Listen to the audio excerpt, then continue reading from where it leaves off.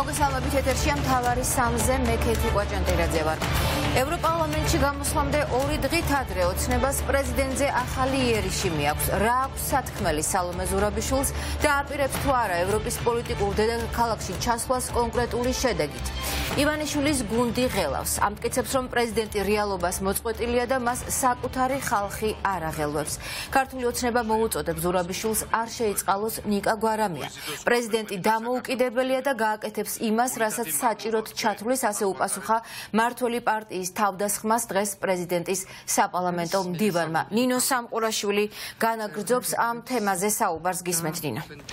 დავიწყოთ პირველ რიგში იმით, რას ფიქრობს თვითონ სალომე ზურაბიშვილი და მისი ადმინისტრაცია. საქართველოს პრეზიდენტის ადმინისტრაციის საპარლამენტო მდივანი დღეს პარლამენტში აცხადებდა იმას, რომ ერთი არის ის განცხადებები, რომელსაც მმართველი პარტია აკეთებს და მეორე არის ის ქმედებები, რასაც სალომე ზურაბიშვილის წინააღმდეგ ქართული ოცნება ჩადის. დღეს გიორგი მსხილაძემ გაიხსენა ის თუ რა ხდებოდა 26 მაისს თავისუფლების მოედანზე, როდესაც სალომე ზურაბიშვილს შეურაცხყოფა სწორედ ქართული ოცნების სამთავრობო ლოჟიდან მიაყენეს და სწორედ ეს არის ის საქმე და ქმედება, რაზეც საუბრობს საქართველოს პრეზიდენტი სალომე ზურაბიშვილი. რაც შეეხება ეს ყველაფერი კეთდება თუ არა იმიტომ, რომ სალომე ზურაბიშვილზე რაიმე გავლენა მოახდინონ, თუნდაც იმის გამო, რომ მან არ შეიწყალოს ნიკა გვარამია და ამაზე მიდის თუ არა ახლა განცხადებები. ამასთან დაკავშირებით დღეს გიორგი მსხილაძემ თქვა, რომ სალომე ზურაბიშვილს საერთოდ არ იცნობენ ქართული ოცნების წევრები კარგად და უпростоრად მათ ვერ მოახერხეს, რომ გაეცნოთ სალომე ზურაბიშვილი და ვერ გაიგეს როგორი არის, როგორი ხასიათი აქვს მას. მმართველი პარტიიდან დღეს განცხადებები გააკეთა, მათ შორის განცხადება გააკეთა პოლიტსაბჭოს წევრმა, პარტიის გენერალურმა მდივანმა კახი კალაძემ. კახი კალაძე შემდეგ რამეს ამბობს, რომ ეს ყველაფერი არ გაკეთებულა იმის გამო, რომ ვინმეს დაშინება უნდათ და პირველ რიგში სალომე ზურაბიშვილის. კახი კალაძე ამტკიცებს იმას, რომ ქართულ ოცნებას ახლა აღარ სურს, რომ რაიმენაირად შევიდეს პოლემიკაში სალომე ზურაბიშვილთან. კითხვა დაისვა, რა თქმა უნდა, კახი კალაძესთან იმასთან დაკავშირებითაც, რომ ეს არის თუ არა ერთგვარი პრევენცია, ვიდრე სალომე ზურაბიშვილი წავა ბრიუსელში და ევროპარლამენტის წინაშე სიტყვით გამოვა, რომ არ შეიწყალოს ნიკა გვარამია, მთავარი არხის გენერალური დირექტორი, თუმცა დღეს კახი კალაძემ ამ ყველაფერს თავი არის და თავისი რიტორიკა შეცვალა და თქვა, რომ ეს მისი საქმე არ არის, რა გადაწყვეტილებებს მიიღებს საქართველოს პრეზიდენტი. ქართული ოცნების პოლიტსაბჭოს განცხადება, რომ დაიცვან პრეზიდენტის ინსტიტუცია და პრეზიდენტის ინსტიტუტი, სიტყვით ერთია და ქმედებით აბსოლუტურად მეორეს უყურებს და ამის ნათელი მაგალითი იყო 26 მაისი, რომელიც გამოერთიანებელი უნდა იყოს ყველასთვის და ის დაუშვათ შეურაცხყოფა, რომელიც მიაყენეს პრეზიდენტს, იყო ყოველად დაუშვებელი. ამაში ახლა ქართული ოცნება რაც გულისხმობს პრეზიდენტის ინსტიტუტის დაცვაში ვერ ხვდები, როცა საქმით აბსოლუტურად მეორეს აკეთებდა. სამწუხაროდ ქართულმა ოცნებამ ვერ გაიცნო პრეზიდენტი და ვერ გაიგო მისი ხასიათი. ანუ მასზე ასეთი პრევენცია, ასეთი ზემოქმედება არ მოქმედებს. ნამდვილად არ შევდივარ პოლემიკაში და არ ვაპირებ შევიდე პრეზიდენტთან მის განცხადებებთან, იმიტომ რომ კიდევ ერთხელ ვითვალისწინებთ და ზოგადად მნიშვნელოვანია ჩვენი ქვეყნის ინტერესები და ამ ინტერესებიდან გამომდინარე არ მინდა პოლემიკაში შესვლას. რა შეშია დაშინება, რა შეშია შიში, როდესაც ხდება პოლიტიკურგან რა შეშია დაშინება, სადნახეთ თქვენ რომ ქართული ოცნება ვინმეს აშინებდეს. აბა ეს მაშინ გვიხარით, უნდა გაათავისუფლოს თუ არა სალომე ზურაბიშვილი. უნდა შევიდეს ქართულ ხალხთან კონფრონტაციაში, მაშინ უნდა გაათავისუფლოს, არ გაათავისუფლოს, ეს ჩემი გადასაწყვეტი არ არის. ეს არის მისი პრეროგატივა.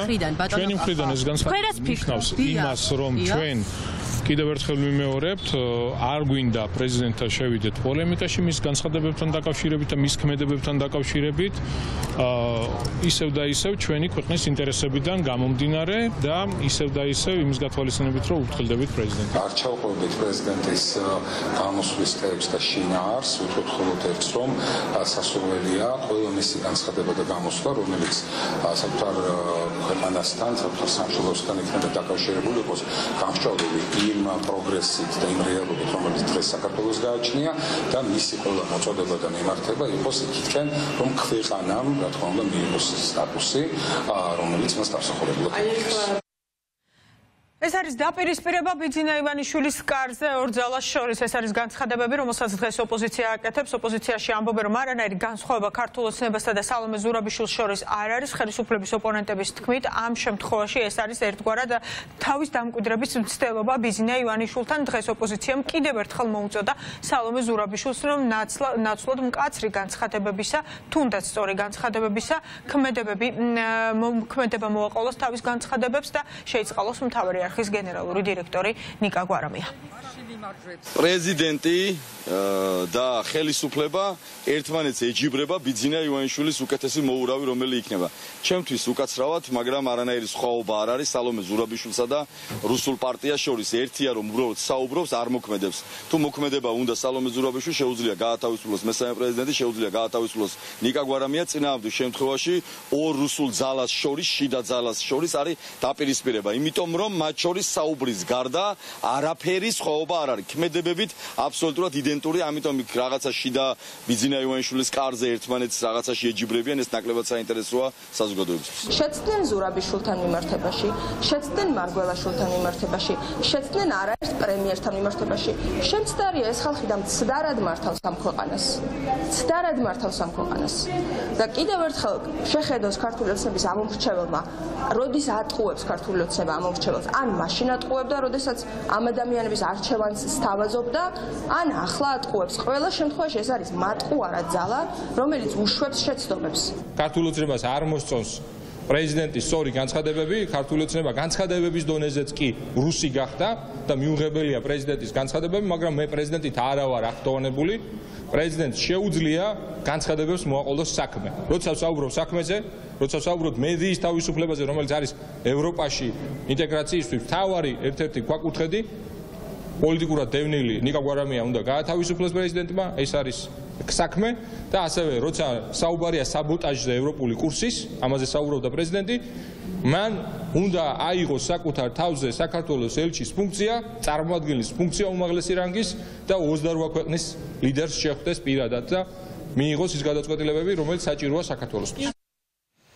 მართალი პარტიის პოლიტსაბჭომ გავრცელა დღეს დილით განცხადება, სადაც საუბარი არის იმაზე, რომ ისინი აღარ აპირებენ, რომ სალომე ზურაბიშვილს უპასუხონ ან რაიმე განცხადებები გააკეთონ და დღეს ქართული ოცნება ამტკიცებს იმას, რომ თითქოს ისინი აღარ აპირებენ იმას, რომ თავს დაესხან პრეზიდენტის ინსტიტუტს და პირიქით უნდათ მათ რომ დაიცვან პრეზიდენტის ინსტიტუტი. ეს არის განცხადება.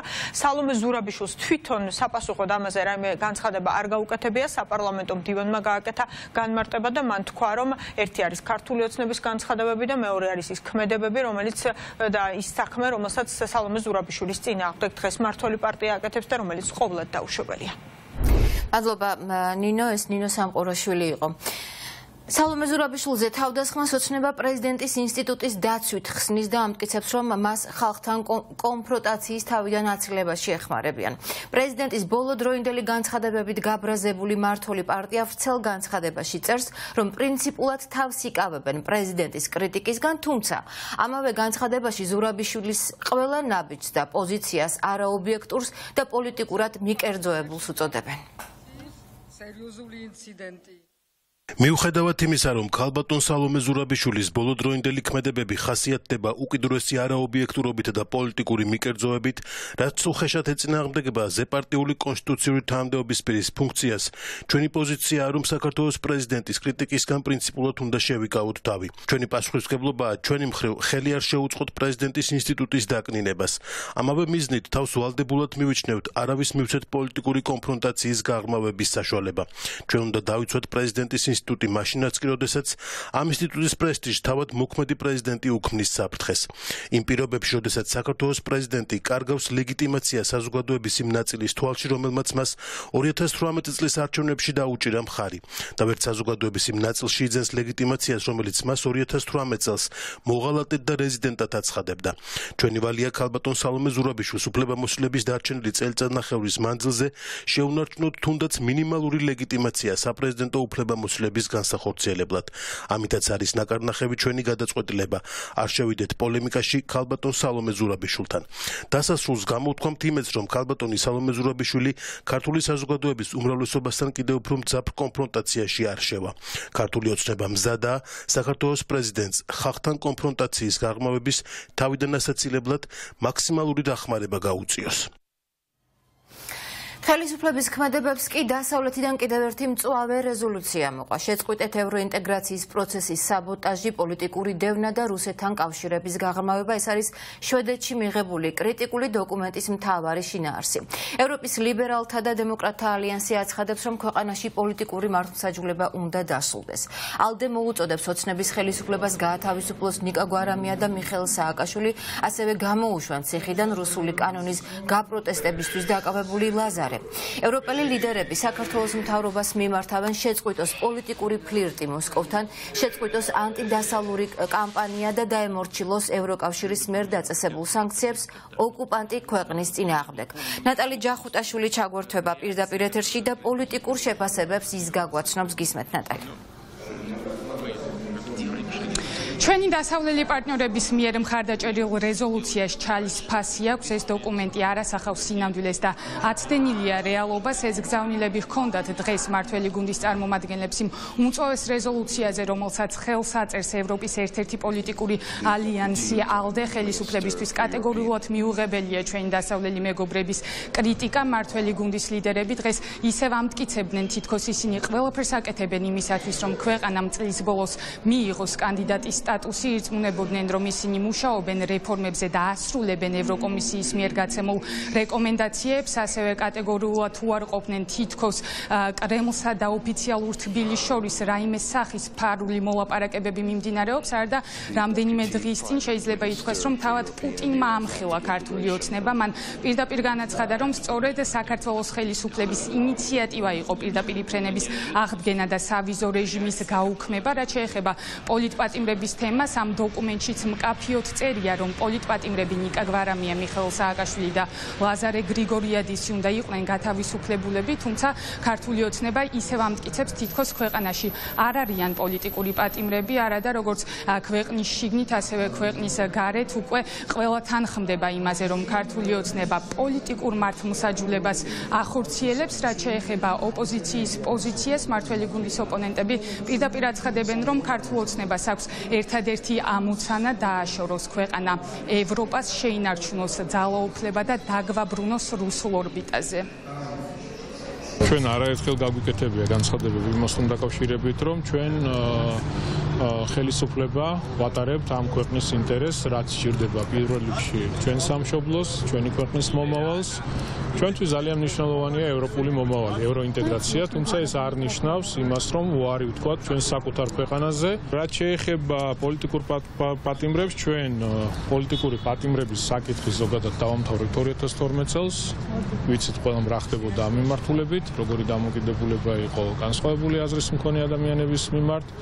დღეს საბედნიეროდ ქვეყანაში პოლიტიკური პატიმრები არ გყავს. ქართული ოცნება გარიცხეს ყველა და მთავარი ოჯახიდან, რომელსაც მიეკუთვნებოდა ქართული ოცნება, თქვენ ეს ძალიან კარგად გახსოვთ და მათი დამოკიდებულება რუსეთის მიმართ არის პრაქტიკულად ძალიან სერიოზული ბნელი არჩევანი ცივილიზაციისთვის. ამიტომ ის რეზოლუციები, რომელიც აქამდე მიღებული იქნა, ან ალდეს რეზოლუცია და ალდეში შედის ძალიან ბევრი გავლენიანი პარტია, თქვენ ისეთ ევროკავშირის, არის ზუსტად იმის მანიშნებელი, რომ საქართველოს ხელისუფლება, რა თქმა უნდა, გახდა რაღაცნაირად და ხდება რუსეთის პროქსი რეგიონში, რაც არის ასევე ძალიან მძიმე. ალდე არის ერთ-ერთი ყველაზე დიდი და ერთ-ერთი ყველაზე გავლენიანი პოლიტიკური ოჯახი ევროპულ ოჯახებს შორის და რა თქმა უნდა მისი პოზიცია და მისი მოსაზრებები ეს არ არის მხოლოდ ამ პარტიისთვის მნიშვნელოვანი, ეს პოზიციონირება მნიშვნელოვნად განაპირობებს საერთო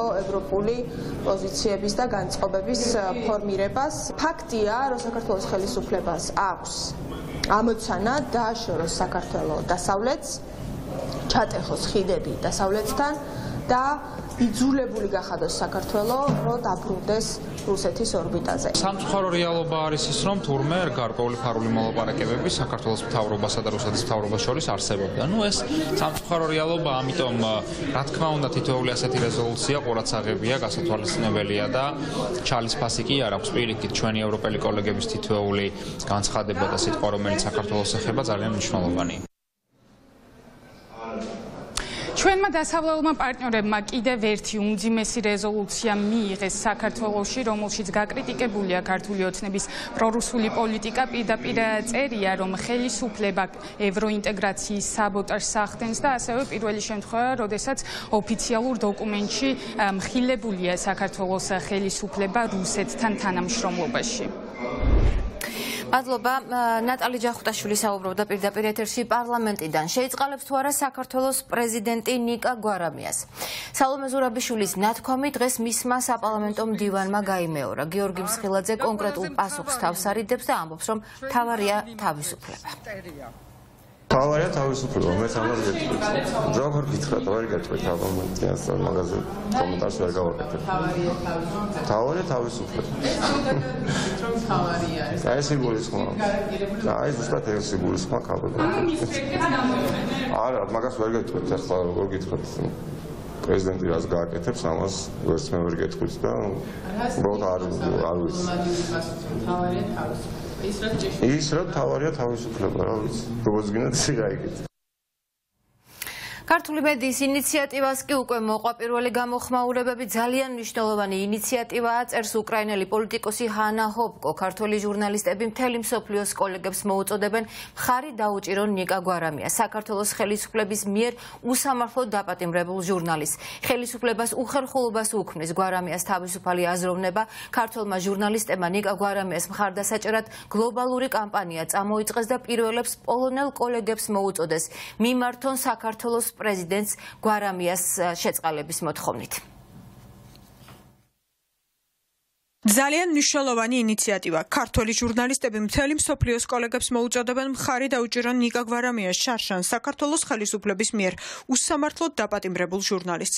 ხელისუფლებას უხერხულობას უქმნის ნიკა გვარამიას მხრიდან კრიტიკა და თავისუფალი აზროვნება. ქართველმა ჟურნალისტებმა ნიკა გვარამიას მხარდასაჭერად გლობალური ჩელენჯი წამოიწყეს. ის პოლონელ კოლეგებს გადასცეს და მოუწოდეს მოითხოვონ საქართველოს პრეზიდენტისგან სალომე ზურაბიშვილისგან გვარამიას გათავისუფლება. გთხოვთ გააზიაროთ, ქართველი კოლეგების კამპანიას უერთდება ბილდის ჟურნალისტი პიტერ ტიდიც. ნიკა გვარამია ქართველი ჟურნალისტი და მედია მენეჯერი ერთ წელზე მეტია საქართველოში პოლიტიკურ პატიმრობაში იმყოფება ყალბი ბრალდებით. იმის გამო, რომ მისმა ტელევიზიამ გაავრცელა ინფორმაცია მოსკოვურ გავლენებზე ქვეყანაში არსებულ ოლიგარქიულ მმართველობაზე. გთხოვთ გააზიაროთ, ნიკა გვარამია ქართველი ჟურნალისტი და მედია მენეჯერი ერთ წელზე მეტია, რაც საქართველოში პოლიტიკური მოტივით პატიმრობაშია ყალბის სასამართლო პროცესის შემდეგ. იმის გამო, რომ მისმა ტელევიზიამ გაავრცელა ინფორმაცია მოსკოვურ გავლენებზე ქვეყანაში არსებულ ოლიგარქიულ მმართველობაზე. თავისუფლება ნიკა გვარამიას, ქართველი ჟურნალისტების საერთაშორისო კამპანია და ინგლისურენოვანი მიმართვა უცხოელ კოლეგებს. კრიტიკული მედია საშუალებების ტელესახეები პირველ გამოწვევას პოლონელ კოლეგებს უგზავნიან. ქართული მედია მეგობარი ქვეყნის ჟურნალისტებს მიმართავს, რომ მიაწოდონ საქართველოს პრეზიდენტს შეიწყალონ მთავარი არხის დამფუძნებელი ნიკა გვარამია, რომელიც აბსურდული ბრალდებით იხდის სასჯელს. გამოწვევას ექნება კამპანიური ხასიათი, რომელიც მოიცავს სხვადასხვა ქვეყანას, შემდეგ სახელმწიფოს, ვინც სალომე ზურაბიშვილს მიმართავს ნიკა გვარამიას შეწყალების მოთხოვნით, უკვე თავად პოლონეთი და პოლონელი ჟურნალისტები აირჩევენ.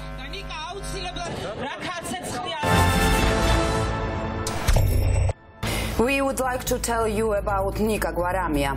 He is the most popular journalist and media manager in Georgia. Nika has been in illegal detention for a year now. He is a prisoner of the Georgian government. His fight for freedom of speech and human rights and against authoritarianism and pro-Russian politics has cost him his freedom. For years, the government failed to silence him with absurd charges and court proceedings. Despite numerous attempts, they failed to bribe, intimidate, or simply silence silence him. They know that they will never be able to silence him. For Nika Gwaramia's main goal is the oligarchization and freedom of Georgia. So, the regime imprisoned Gwaramia on totally absurd charges without legal precedent. Where the journalists who also work under constant pressure have been demanding Nika's release for a year now. That is why we are asking you, our colleagues in the free world, to hear our plea for justice and help us however you can. Unlike us, you have no boundaries on your freedom of speech. We will fight for Nika to return to his work and his family. Most importantly, the story of Nika Gwaramia concerns all of us. Tomorrow, any of us could turn out to be unacceptable to the authorities and end up behind bars. We are not going to keep silent, and we are counting on you, our allies in the pursuit of liberty and justice for all. We're launching Free Nika Gwaramia International Journalist Challenge. We pass the baton to Polish journalists. We urge you to ask Georgian President Salome Zurabishvili to release Nika Gwaramia and also to pass the baton to your colleagues from other countries.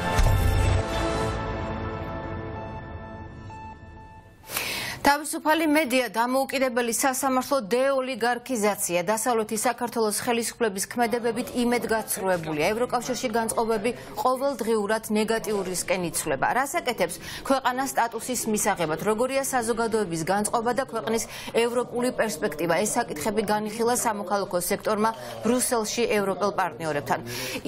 ბრუსელში იმ არასამთავრობო ორგანიზაციის წარმომადგენლები იმყოფებოდნენ, რომლებიც 12 რეკომენდაციის შესრულებას უწევენ მონიტორინგს. უნდათ რომ საქართველოს მიანიჭოს სტატუსი, მაგრამ ვერ ხედავენ საკმარის საფუძველს ამისთვის. პირიქით, ისინი ამბობენ, რომ უკანასკნელ თვეებში ხელისუფლებამ გადადგა არაერთი ნაბიჯი ამ მდგომარეობის გასაუარესებლად. ძალიან კარგად იციან ყველა გამონათქვამიც კი, განსაკუთრებით ირაკლი კობახიძისა და ირაკლი ღარიბაშვილის ყველა ანტიდასავლური და ანტიევროპული გამონათქვამი.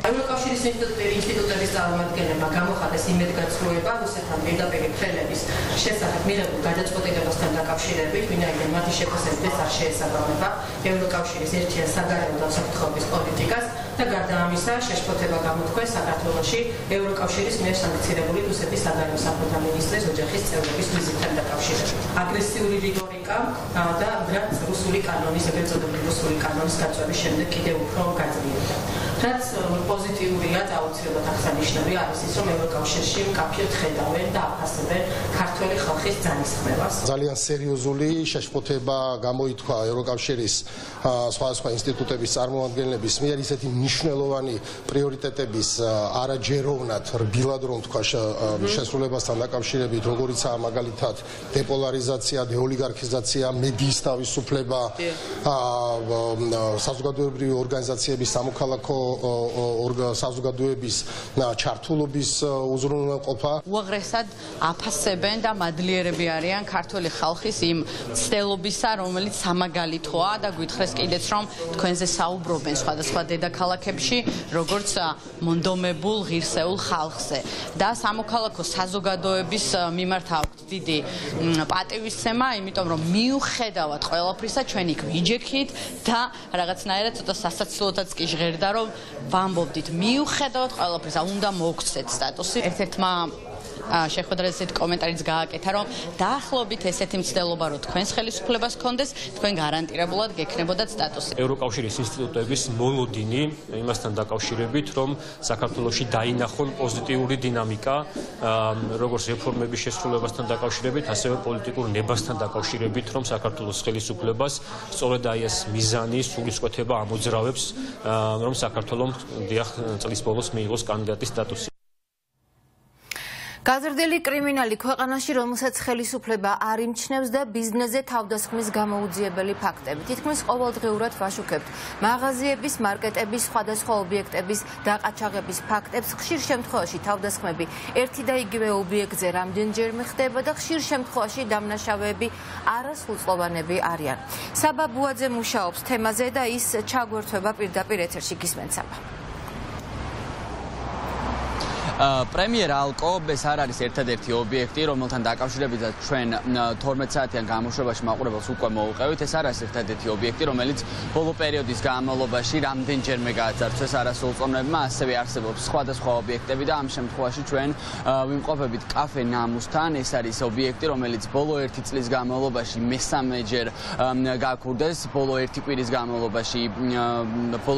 განმავლობაში მოხდა ის ბოლო ფაქტი გაქურდვის და წაღებული არის აქაც ამ შემთხვევაში თანხა სალაროდან და დამნაშავეები ისევ არიან არასრულწლოვნები. შინაგან საქმეთა სამინისტრომ ამ ფაქტთან დაკავშირებითაც გამოძიება ძარცვის მუხლით დაიწყო, თუმცა წინა ფაქტისგან განსხვავებით შინაგან საქმეთა სამინისტროს იდენტიფიცირებული ყავს სავარაუდო დამნაშავეები, თუმცა არასრულწლოვანთა კანონის მიხედვით მათი დაკავება ან რაიმე სახით დასჯა ვერ ხერხდება. ადგილობრივები და მეპატრონეები კომპანიების საუბრობენ იმასთან დაკავშირებით, რომ ეს არის შეუქცევადი პროცესები და იმ შემთხვევაში თუ არ მოხდება არასრულწლოვნების დასჯა, მაშინ ეს ძარცვები აუცილებლად გაგრძელდება. 1 წლის განმავლობაში 3ჯერ მოხდა ძარცვა. პირველი მცდელობა, ასე ვთქვათ, ჩვენ და საბედნიეროდ მოხდა ისე, რომ ხელოსანი იყო და ვერ შემოაღწიეს. მეორე მცდელობის დროს მათ შეძლეს 3 ადამიანი იყო, შეძლეს ქონდა სალაროში თანხა დატოვილი დაახლოებით 550 ლარის ოდენობით და ის თანხა წაიღეს. ბოლო შემთხვევა მოხდა 7 მაისიდან 8 მაისი, როდესაც აი რაღაც რამდენიმე კვირის წინ იყო 2 ადამიანი, კვლავ სალაროში დაახლოებით 200 რაღაც ლარი იყო წაიღეს, გადმაცხადეთ პოლიციაში. მოითხოვეს ვიდეო მასალა, მივაწოდეთ ვიდეო მასალა, მაგრამ არანაირი უკავშირი არ ყოფილა. კაფე ნამუ უკვე 1 წელია რაც არსებობს და ბოლო 1 წლის განმავლობაში 3ჯერ დააყაჩაღეს ეს კაფე. შინაგან საქმეთა სამინისტრომ მომხდართან დაკავშირებით გამოძიება ისევ ძარცვის მუხლით დაიწყო. შემთხვევის ადგილიდან ამოღებული არის ვიდეო სათვალთვალო კამერები, თუმცა ამ დროისთვის, როგორც ჩვენთვის არის ცნობილი, ობიექტზე შეჭრილი ადამიანების ვინაობა არის ცნობილი, თუმცა შინაგან საქმეთა სამინისტრო ვერაფერს ვერ აკეთებს იმისათვის, რომ ეს ადამიანები დააკავოს. მადლობა, საბა ბუაძე საუბრობდა პირდაპირ ეთერში. ვაკეში ბარნოვის ქუჩაზე გვინღამით სასმელების მაღაზია პრემიერ ალკო გაქურდეს. სალაროდან წაღებულია 600 ლარი. სათვალთვალო კამერების ჩანაწერში ჩანს, რომ მაღაზიაში სავარაუდოდ არასრულწლოვანები შევიდნენ. მაღაზიის მფლობელი აცხადებს, რომ ეს პირველი შემთხვევა არ არის, როცა არასრულწლოვანები ამ ობიექტს ძარცვავენ, თუმცა პოლიცია ფაქტზე ვერ რეაგირებს. პრემიერ ალკო შოურუმი მის სამარხზე უკვე მეორეჯერ გაძარცვეს. ეს არის არასრულწლოვანთა დაჯგუფება, სავარაუდოდ 11-12 წლის ბავშვები არიან. სხვა ჯგუფი არიან, ვინც გაძარცვა წინაზე, ისინი არ არიან, ესენი სხვები არიან. თუმცა არის ერთი დაჯგუფება, რომლებიც ერთდროულად რაღაც რამდენიმე ობიექტს ძარცვავენ ხოლმე. გამოძიება ამაზე არასდროს არ რეაგირებს. წინა შემთხვევაშიც იგივე მოხდა. რა თქმა უნდა, ადგილზე მოდიან, გამოიკითხავენ ამბავს, მაგრამ თავადაც მეუბნებიან, რომ სამწუხაროდ ჩვენ მეც ვერაფერს ვერ ვაკეთებთ.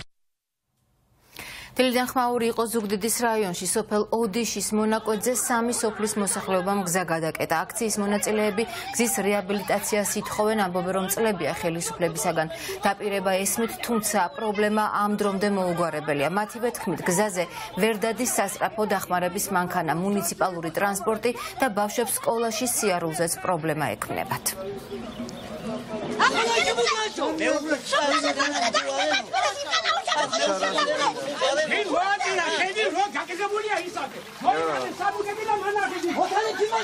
სანამდე მოვითმინოთ ეს წყილები მითხარი. ეხლა კი ბატონო, არაერთხელ ოქრო ეს იყო 3-4 წელია უკვე რომ აი უკიდურემ მდგომარეობაში ვართ. აი მართლა უკიდურემ მდგომარეობაში ვართ. აგერ თქვენი წარმომადგენელი იდგა, დგას და შევქმნიდა რომ 15 მაისს ყველაფერი დაიწყება. სანამდე მოვითმინოთ ეს წყილები მარტო ის მითხარი. სასაცილოდ მიგაჩნია კი ბატონო, რა თქმა უნდა, იმიტომ რომ თქვენი ოჯახები და თქვენი ჭიშკარები არის ძალიან ლამაზი და ჩვენ ჭიშკარები რო არის ესეთი ისე მდგომარეობაში მარტო არის მართლა სასაცილო. რას ვიტყობ და გზის გაკეთებას და შვილები მყავს საწოდავად გაზრდილი. ისეთი არხია გათხრილი რომ შვილი ჩამევარდა და კინაღამ დამეხშო იქ. სასწრაფო ვთხოვ იმის ჯვარის გაკეთებას გვატყუებენ. ჩემი შვილიშვილია, ეხლა წინა რო იყო. ფიცარია ხალხი. გადავარდა ბავშვი. სასწავლო მდგომარეობაშია ჩემი სახლი. და ახებულია და ესენი ჩვენი მოსახლეობა. ანუ არხი ღია და საფრთხე. ყველაფერი ღია, როგორ არის ღია, ღია არ არის. გაზი და ყველაფერი ჰაერშია. ისე დატოვეს? აბა, რამდენჯერ მოვიდნენ, რამდენჯერ გვითხრეს ყველაფერი მომატყუილეს 15, 10, 40, 50 დღე. ჩვენადაგტოვები არხები არის ძალიან დიდი ხნის ადრე გაჭრილი, რომელიც პერიოდულად საჭიროებს რეაბილიტაციას. ამიტომ შეიქმნა ამის რეაბილიტაციის პროექტი. თანხა მოძიებულია დაახლოებით ივნისის თვეში ეს სამუშაოები იქნება შესრულებული. ჯვარის დენილთა ამბულატორიის დირექტორი გოჩა ლიპარტია სამსახურიდან გაფრთხილების გარეშე გაათავისუფლეს. ექიმი 23 წელია ამ სამსახურს ხელმძღვანელობს, მისი შექმნილია ამბულატორიაც. გოჩა ლიპარტიას დასაცავად დღეს მოსახლეობამ ხელმოწერების შეგროვება დაიწყო. ადგილობრივები გოჩა ექიმის კლინიკის დირექტორად დაბრუნებას ითხოვენ. აქციის მონაწილეები ამბობენ, რომ ექიმის წინააღმდეგ დაწყებული დევნა პოლიტიკურია. მე დღეს რომ ცოცხალი ვარ, ეს გოჩას ბედია. მან გადამარჩინა, მართლა ოპერაცია გამკეთეს, თბილისში წამეყვანეს, მაგრამ რაც გოჩა მითხრა, ის მითხრეს თბილისში. ის საჭიროა ნამდვილად ჯვარისთვის კი არა, ასეთი ექიმი იშვიათია, როგორც გოჩა. ჩვენ გოჩა დარჩეს, როგორც კაი ექიმი ჭირდება ჩვენს ჯვარს. ცირცხვილია ასეთი სიტუაცია, ასეთი დამოკიდებულება გოჩას მიმართ და ყველა ჯვარილები გოჩას გვერდით არის.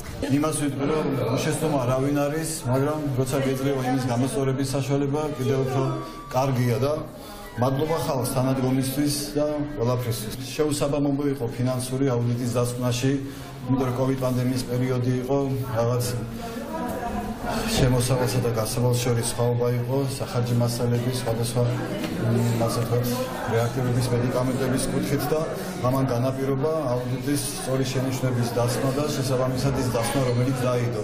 მაგრამ შეიძლება ეს ყველაფერი სხვანაირად მოვარებული იყო, თუნდაც გაფრთხილებით, თუნდაც საყდური.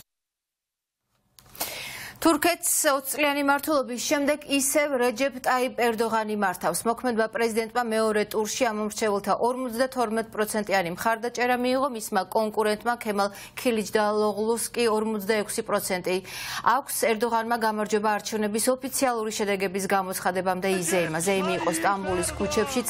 ერდოღანმა მხარდამჭერებს მიმართვა, მან თავისი გამოსვლა სიმღერით დაიწყო და ამომრჩეველს მადლობა გადაუხადა ნდობისთვის. არჩევნებს კი დემოკრატიის ზეიმი უწოდა. რა გამოხმაურება მოყვა თურქეთში ჩატარებულ არჩევნებს? დანიკოს ისვაძე ჩაგვერთვება პირდაპირ ეთერში გისმენთ. დანიკო. ქეთი მაშასე დასრულებულია თურქეთის რესპუბლიკაში არჩევნების მეორე ტური და უკვე ხელახალი ვადით რეჯეპ ტაიპ ერდოღანი გახდა თურქეთის რესპუბლიკის პრეზიდენტი. ბუნებრივია ამ საკითხთან დაკავშირებით არსებობს არაერთი მოსაზრება ის თუ როგორ მართავდა და მართავს დღესაც რეჯეპ ტაიპ ერდოღანი თურქეთს, რომლის მართვამაც ერთგვარად განაპირობა არჩევნების შედეგები. ნაწილი ექსპერტებისა ფიქრობს, რომ არათანაბარ ბრძოლაში იყო მისი მთავარი კონკურენტი ქემალ ქილიჯდაროღლუ მთავარ ოპონენტთან, ვინაიდან მთელი სახელმწიფო ვერტიკალი, მათ შორის მედია, სახელმწიფო უწყებები იყო რეჯეპ ტაიპ ერდოღანის ძლიერი გავლენის ქვეშ. ამიტომაც ძალიან რთული იყო ამ ეტაპზე, რომ თურქეთში ოპოზიციურ კანდიდატს გაემარჯვა, მიუხედავად იმისა, რომ სწორედ 6-მა ოპოზიციურმა პარტიამ დაუჭირა ქემალ ქილიჯდაროღლუს მხარი და 10 დიდი სხვაობით დამარცხდა ის თურქეთის მოქმედ პრეზიდენტ რეჯეპ ტაიპ ერდოღანთან. 52% მეორე ტურში აიღო რეჯეპ ტაიპ ერდოღანმა, ხოლო დაახლოებით 47.88% უკვე ქემალ ქილიჯდაროღლუმ მოიპოვა. მიუხედავად ამისა, ოპოზიციის ლიდერი ამბობს, რომ რეალურად არ აღიარებს ამ შედეგებს და აპირებს პოლიტიკაში დარჩენას და ბრძოლას იმისთვის, რომ თურქეთი იყოს მეტად დემოკრატიული და დასავლური ღირებულებების მქონე. რაც შეეხება ექსპერტებს, ისინი ამბობენ, რომ არასამართლიანად და არათანაბარი პირობებით წარიმართა თურქეთში არჩევნები და ახლა ჯერი არის სწორედ მოსახლეობაზე, ოპოზიციის წარმომადგენლებზე, რომ მაქსიმალურად იბრძოლონ იმისთვის, რომ არ გახდეს რუსეთის ვერტიკალის ქვეშ არ მოექცეს თურქეთი და უფრო მეტად იყოს დამოკიდებული დასავლეთზე და დასავლელ პარტნიორებზე. ეს ნამდვილად იყო არათავისუფალი და არასამართლიანი არჩევნები, რადგან პირველ რიგში ის უნდა გვახსოვდეს, რომ რამდენიმე პოლიტიკოსი, მაგალითად, სულეიმან დიმირთაში ისევ ციხეშია, რამდენიმე წინააღმდეგ კი საქმეებია აღსრული. მართული პარტია ისეთ პოლიტიკურ გარემოს ქმნის, რომლის პირობებშიც ოპოზიციისთვის შეუძლებელია არჩევნების მოგება. აქ საუბარია იმაზე, რომ ბოლო 20 წელიწადზე მეტია, რაც ქვეყანას ერთი ადამიანი ავტორიტარულად მართავს, რომ ქვეყანაში პრაქტიკულად არ არსებობს თავისუფალი მედია და ყველა სახელმწიფო ინსტიტუტი მმართველი ელიტის კონტროლის ქვეშაა. ამ ყველაფრის გათვალისწინებით ფიქრობ სავსებით შეიძლება, რომ ამ არჩევნებს არათავისუფალი და არასამართლიანი ვუწოდოთ. ერდოღანი ნამდვილად იყენებს თანამდებობებს ბოროტა და კონტროლებს სახელმწიფო ინსტიტუტებს და მედიას, მაგრამ ამავე დროს მიმაჩნია, რომ ოპოზიციონერმა კანდიდატმა საკმაოდ სუსტი კამპანია ჩაატარა. ყველა მიცის მიწისძვრის შემდეგ მთავრობამ შესაბამისად ვერ იმოქმედა და ერდოღანმა ამისთვის ბოდიშიც მოიხადა. შემდეგ კი ისიც აღიარა, რომ ქვეყანაში ინფლაციის პრობლემაა, თუმცა მან შეძლო ამ მომრჩევლის დარწმუნება იმაში, რომ ყველა ამ პრობლემის მოგვარება შეუძლია. ასე რომ ამ მომრჩეველთა უმეტესობამ თქვა, პრობლემები ქვეყანაში არის, მათი მოგვარება ერდოღანს უკეთ შეუძლია, ვიდრე ოპოზიციონერ კანდიდატს. რაც შეეხება თურქეთის დემოკრატიულობას, ალბათ კითხვის ნიშნები არის, მაგრამ მე არ ამგონია, რომ ისეთი მასშტაბის ფალსიფიცირება ყოფილიყო, თქვათ, როგორც საქართველოს შეახურდა. თქვათ, აი ბოლო წლების განმავლობაში განსაკუთრებით. რაც შეეხება თქვათ ერდოღანის გამარჯვებას, ხო, მე პრინციპში ვფიქრობდი, რომ პირველ ტურში განსაკუთრებით მეგონა, რომ ოპოზიციის კანდიდატს უფრო მეტი შანსი ექნებოდა, მაგრამ ნუ როგორც ჩანს მოსახლეობაც და თქვათ იგივე თქვათ ერდოღანის მობილიზებაც გაცილებით ეფექტური აღმოჩნდა და ამის შედეგად გაემარჯვა ამ კაცმა. ხა ჩვენთვის ამას სერიოზული მნიშვნელობა აქვს, იმიტომ რომ ხა თურქეთი არის ჩვენი მეზობელი, არის ჩვენი პარტნიორი და ნუ რა იქნება თურქეთში ჩვენთვის სულ ერთი არ უნდა იყოს და არც არის. თურქეთში არჩევნები შესაძლებელია ითქვას, რომ 7 ვითარებაში დასრულდა, თუმცა მიუხედავად ამისა, გუშინ გვიან ღამით იყო გამოსვლები ოპოზიციის მომხრეების მხრიდან და მმართველი გუნდის წევრები და იქაური პოლიცია თურქეთის შეეცადა, რომ ეს სიტუაცია გაენეიტრალებინა და ერთგვარად დაშალა მომიტინგეები, რაც შეეხება თავად იმას, თუ რამ განაპირობა რეჯეპ ტაიპ ერდოღანის ერთგვარი წარმატება და გამარჯვება, ეს უკავშირდება ეკონომიკურ პროცესებს. რამდენიმე დღის წინ მან საჯარო მოხელეებს 45%-ით გაუზარდა ანაზღაურება. დღეს კი ცნობილი გახდა სულ რამდენიმე წუთის წინ, რომ ისტორიულად მინიმუმზე გაუფასურდა ლირა და ის ძალიან სავალალო მდგომარეობაშია. ვნახოთ, რას გააკეთებს უკვე რეჯეპ ტაიპ ერდოღანი თურქეთის ეკონომიკის გასაუმჯობესებლად და სწორედ ეს იყო მისი მთავარი დაპირება. მადლობა ნანიკო, ეს ნანიკო სისოაძე იყო. რუსული ძალები კიევს ბალისტიკური რაკეტებით უტევენ. დედაქალაქის ერთ-ერთ რაიონში ორსართულიან საცხოვრებელ სახლში ხანძარი გაჩნდა, თუმცა ის ამ დროისთვის ლოკალიზებულია. საჰაერო თავდასხმები იყო გასულ ღამეს, ასევე ოდესაში, ლვოვში, ხარკოვში და ხმელნიცკის ოლქში. რუსეთის არმიამ დასახლებული პუნქტების წინააღმდეგ 90-ზე მეტი საავიაციო შეტევა განახორციელა და 25 ჯერ გახსნა ცეცხლი ზალპური რეაქტიული სისტემებიდან. უკრაინაში დედაქალაქის დღე აღინიშნებოდა უკრაინელებმაც და მათ შორის კიეველებმაც წუხანდელი ღამეც თავშესაფრებში გაათენეს. ახლა ამ საჩუქრისთვის მადლობას ვამზადებთ, აცხადებენ უკრაინის საჰაერო ძალებში. ასეთ იყო ახალი ამბები ამ დროისთვის. მთავარი პირდაპირ ეთერში 6 საათზე დაბრუნდება დროებით.